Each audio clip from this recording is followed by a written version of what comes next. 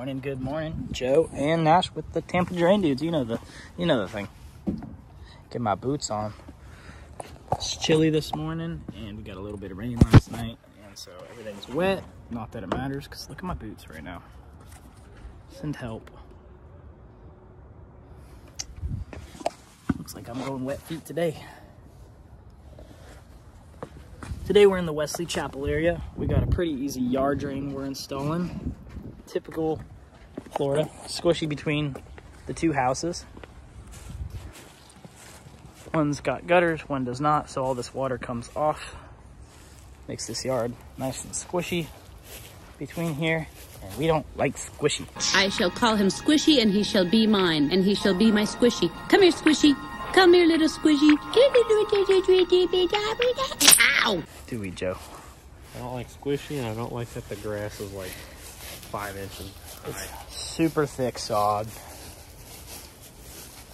Super thick. So we're going to be tying in these downspouts. We're going to be tying in that little AC drip line. And we're going to be running it down and under the sidewalk. Our favorite. Let's get going. Look at this sod. That is some squishy stuff. Pros about sod like this, it stays together. Cons about sod like this, it stays together. Like, it really stays together. It's hard to chop because it just squishes down. But that's part of the job, right?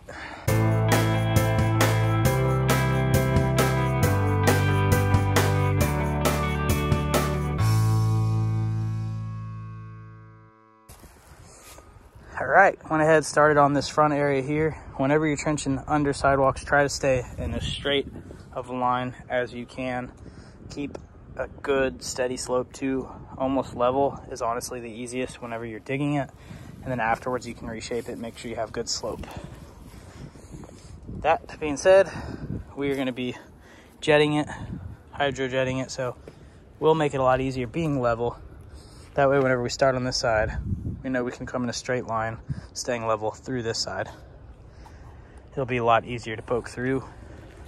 Hopefully we can. Some of this is nice soil. Some of this is super thick, dense clay. Might have to get the pressure washer out and actually use that on it.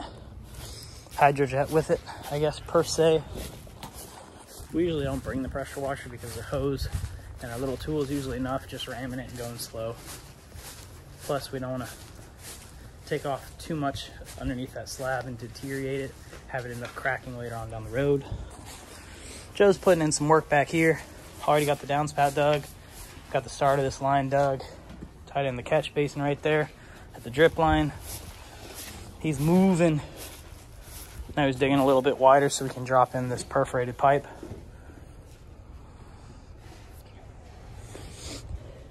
Now we're using perforated pipe here because we have better soil than usual. Normally we're built up solid clay, but this water actually percolates a little bit through here, which means there's subsurface water, which is why we're dropping that in.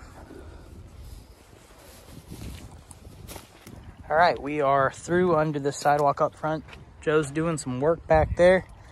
Quick helpful tip, guys, if you're using this jetter method and you built one of these, actually, I don't even think we have a video on how to build one of these, so we're gonna do that, and I'm gonna put it in this link here, all the materials and parts. Maybe, probably not in time, actually, but one day down the road we'll do that.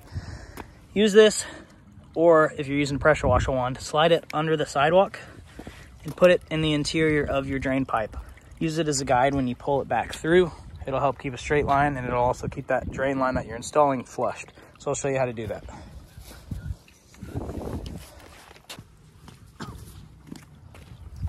We're gonna take our jetter, slide it through.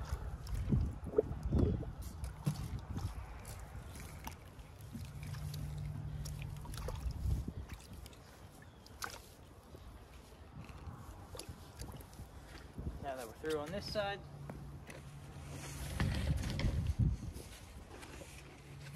take your drain pipe,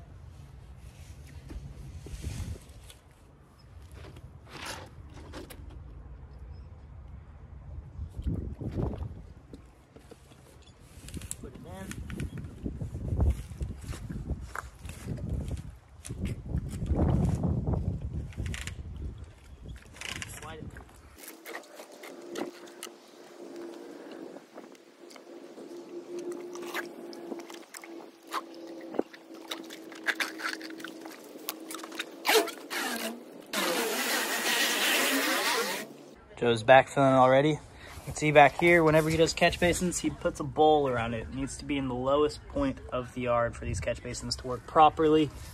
Right here, the drip line, it's in a bowl, so all that water is going to come out and for sure go down that catch basin and into the drainage system. Just need to chop off the bottom part of that downspout, get the adapter on. He's got the perforated part already filled, dirt back on. If you have good soil, try to use the good soil on top of that perforated pipe. Remember, it's made for catching water that absorbs through the soil. So if you put compact clay on top, it's not going to work like it's supposed to. Sod's going back on. Whenever we put sod back on, leave it a little bit higher. All I really need is a little bit. Not a lot, baby girl, just a little bit. Then the ground itself, once it rains and settles over a week or so, it'll put back down to level. If you compact it too hard, it's going to be below level. You're going to have, it's going to look like a little ditch going down your yard. Now down here on this, and I'm through the sidewalk, around the pipe. So I'm going to go ahead and put the finishing end point right here. So I thought I'd take a minute to talk to you about those. You got two options, you got a lot of options, honestly. You could daylight it a ton of different ways. The way we like to do it is with a pop-up emitter. We like pop-ups instead of catch basins. Catch basins are made for catching surface water and bringing them into your line. Pop-up emitters are made for release points. This is a little flow right here. The water can come out nice and slowly. If it's gouging out, it'll lift up and can still allow a lot of flow without restricting it.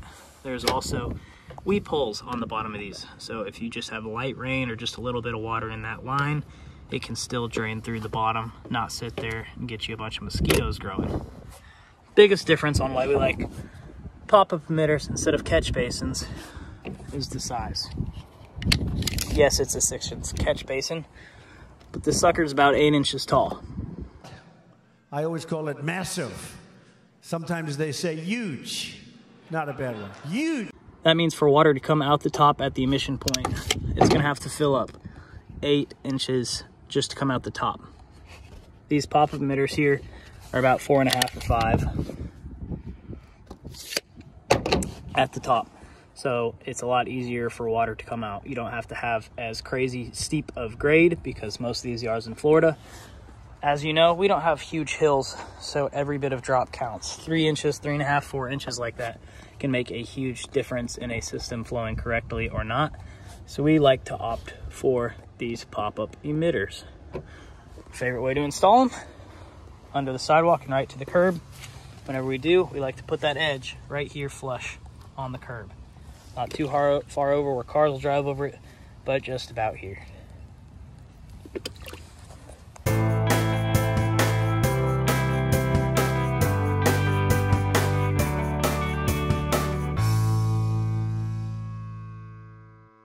All right, just putting in work, backfilling this last section here. Got the pop-up emitter ready at the end. Real good slope coming down. Went ahead and put some drainage rock to help filter on top of these catch basins, as well as in the corner there under the AC drip line. We'll get this dirt off, get rid of the excess, sod back on, and we'll be done today. In and out in about 3.5 hours, so not bad. That's pretty good.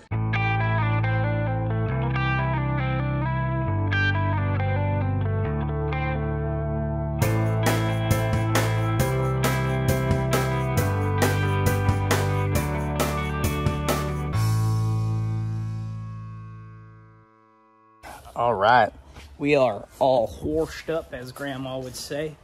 Drain is complete. You know, it's already dry over here, actually. Solid ground. Not quite, but once we get a little bit of sunlight, it definitely is going to happen. Got our rock back in, sod's back on. Can barely tell this drain was installed. Give it a week, it'll be unknown. Besides all the water that's coming out of here whenever it is raining. Got the pop-up down here with some drainage rock around it. Help any water seep into the ground there if there's some left over in the line. You you guys have any questions, leave them in the comments. We got to get on. We got 2 more jobs today, little ones, drain flushes, but we're going to leave it out of this video. This is a pretty basic, straightforward drain install. If it gave you any value, like, don't forget, subscribe to the channel. Check out our channel for more as well. Thanks, guys. Bye.